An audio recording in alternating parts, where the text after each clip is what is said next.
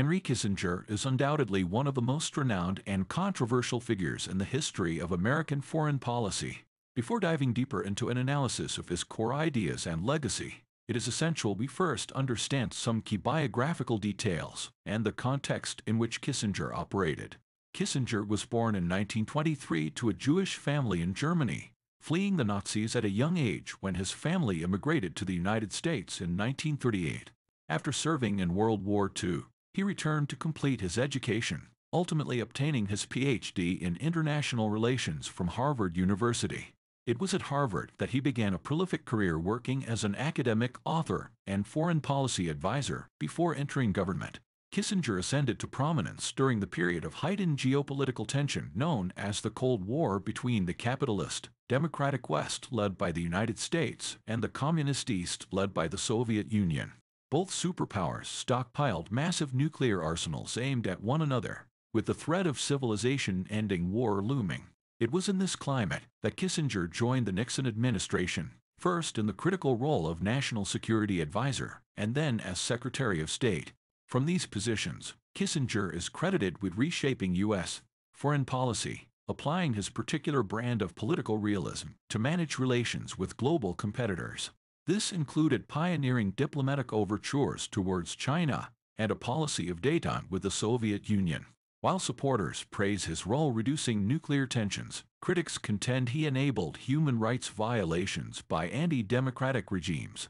As we delve deeper into specific ideas and actions over the course of this lecture, keep in mind the backdrop of the Cold War, which so profoundly shaped Kissinger's worldview. Also reflect on ethical questions surrounding his policy decisions, which valued strategic interests over idealism. With historical distance, we can have more informed debate about his enduring impact. Now moving to Kissinger's perspective on realism and international relations, and how it guided his statecraft.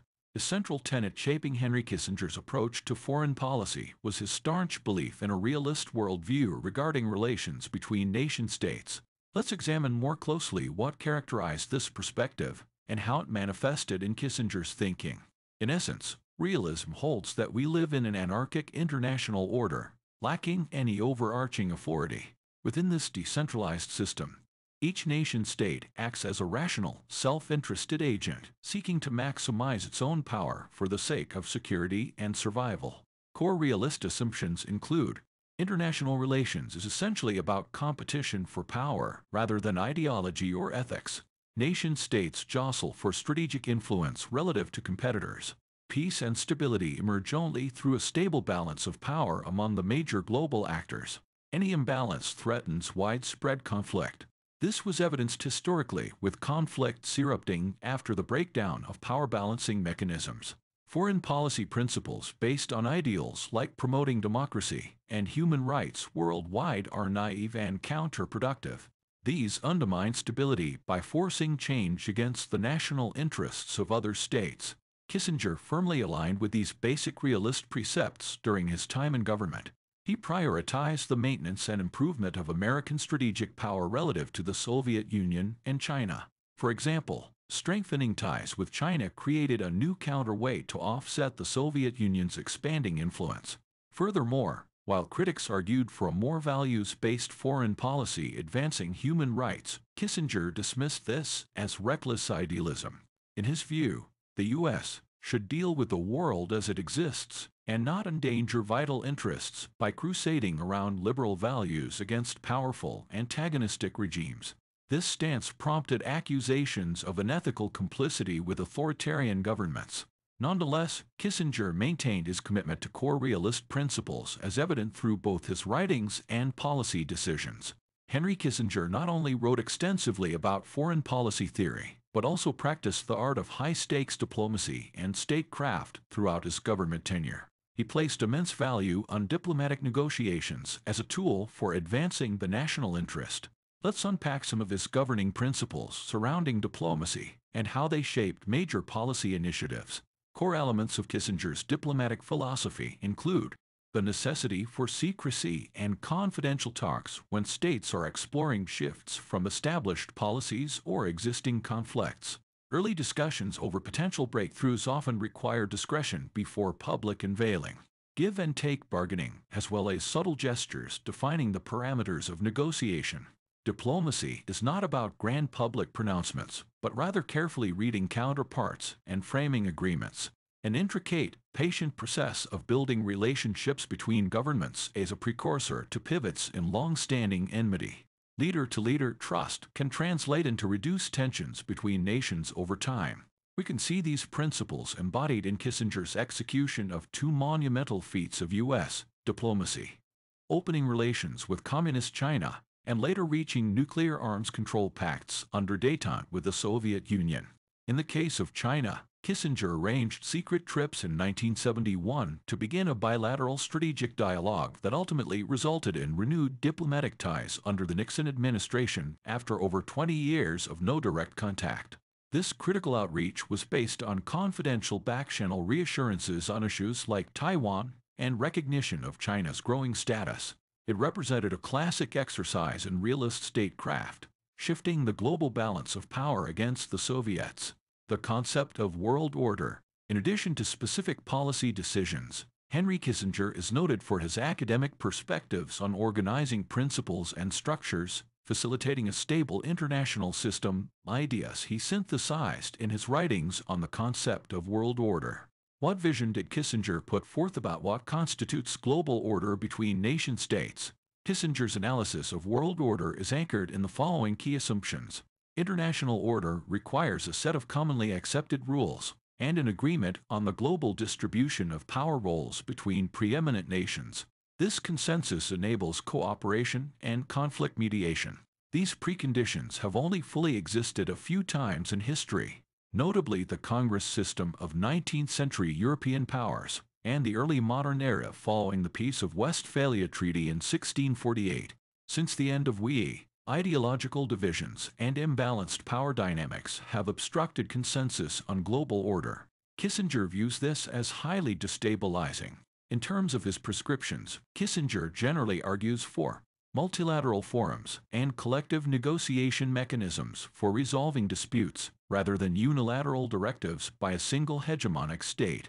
Although the U.S. currently possesses immense power advantages, it should restrain itself, respecting national sovereignty and each state's right to determine its own domestic systems.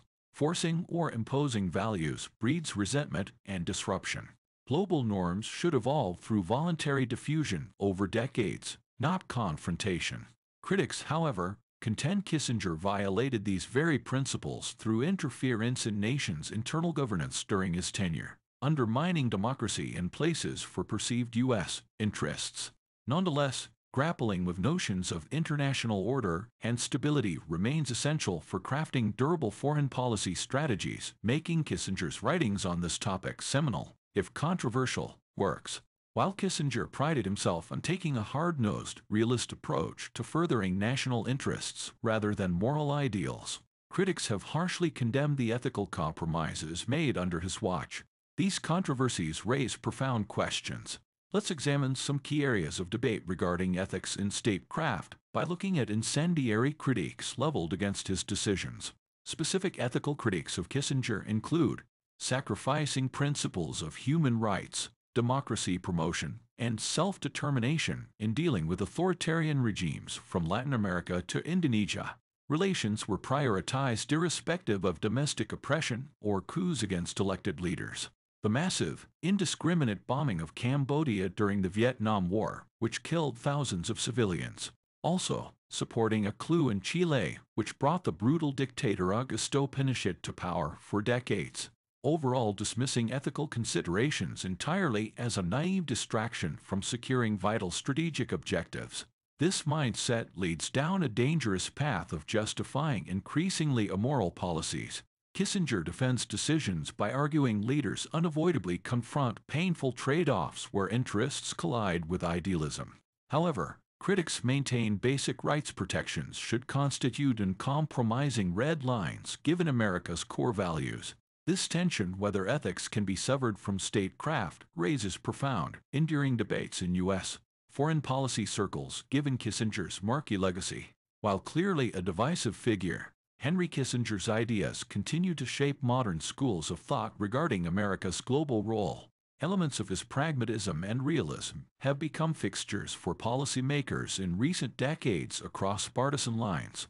Yet concurrent debates simmer on whether Kissinger's ideology fits the challenges of our times. Let's examine some dimensions of his lasting impact.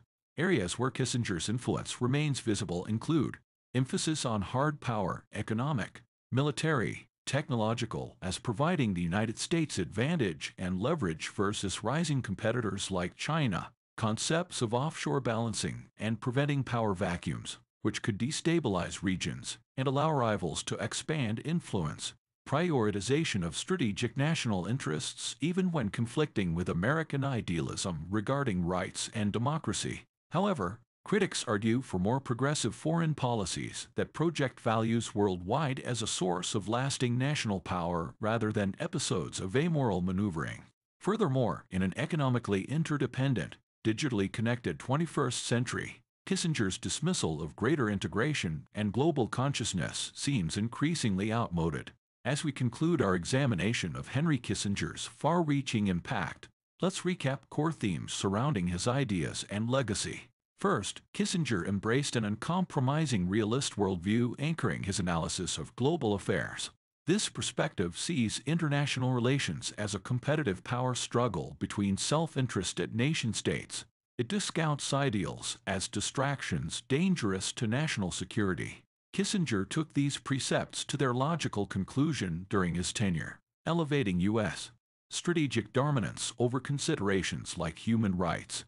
Second, Kissinger was a prolific scholar of diplomatic history and applied an extensive toolbox of diplomatic strategies while in office. These included secrecy, subtle gestures, framing negotiations, developing interpersonal leader relationships, and linkage bargaining between multiple disputes for breakthroughs. His breakthroughs with China and the Soviet Union rewritten the art of high-stakes statecraft. Finally, while Kissinger's legacy remains hotly contested, his ideas still supply foundational assumptions for American foreign policy making establishment.